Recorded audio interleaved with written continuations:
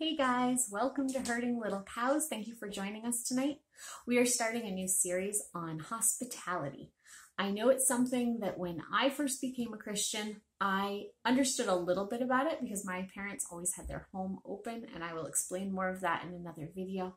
But it's something that I don't see in the church as a whole being done between people in a lot of the churches. But I have a lot of really good examples of people who have shown hospitality to us when we were traveling around the country and living in different places that I want to be able to share with you. So first, just a word of encouragement from the Bible in Romans 12, 9 through 13.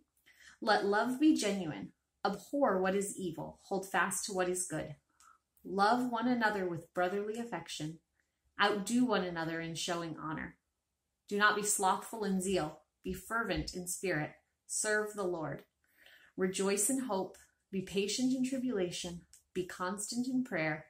Contribute to the needs of the saints and seek to show hospitality. There are many places in the Bible that talk about hospitality, especially in the New Testament, where it is giving different commands in different books. 1 Timothy, Titus.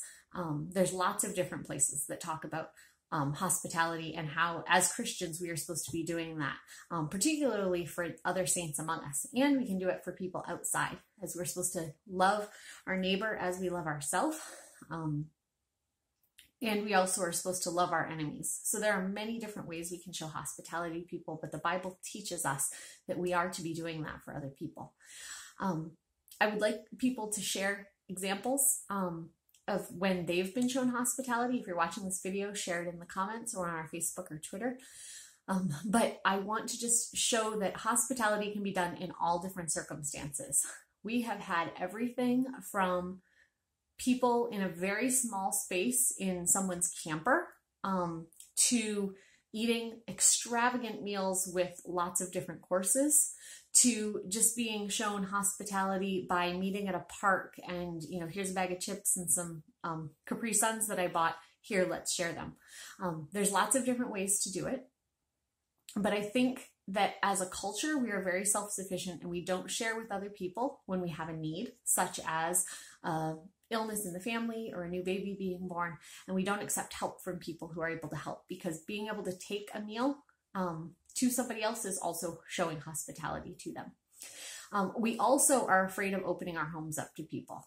As Christians, we are supposed to be in each other's lives. We're supposed to be holding each other accountable, and we're supposed to be an encouragement to each other. So there are a lot of Christians who don't want people to get that close. And it could be for a variety of reasons. It could be because of something that you're ashamed of in your life that's really a pride issue that you need to pray and ask God to forgive you for that.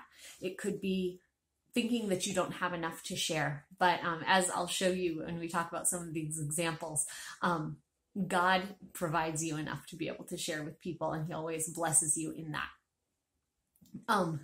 It could be that you're afraid of how people are going to think about the things that you serve them. Again, that's a pride issue. Afraid of what your house looks like or how your kids behave. And I want to walk through each of those steps as we go through these hospitality things. But you don't have to do anything extravagant. It's showing somebody love through the things that God has blessed you with, and showing them honor. In the verse I was reading to you, it talks about outdoing each other, outdoing one another with, I'm going to look it up, and I'm sorry that it's taking a moment, but it's okay. This is real life. Outdo one another in showing honor. Just putting other people before yourself. I could have this steak dinner for myself, or I could spread it and share with others. I just hope that this is an encouragement for you to reach out and love those around you. I hope you come back for the next in the series, where we will talk more about how we can do this in our different settings and people who have been an example to us.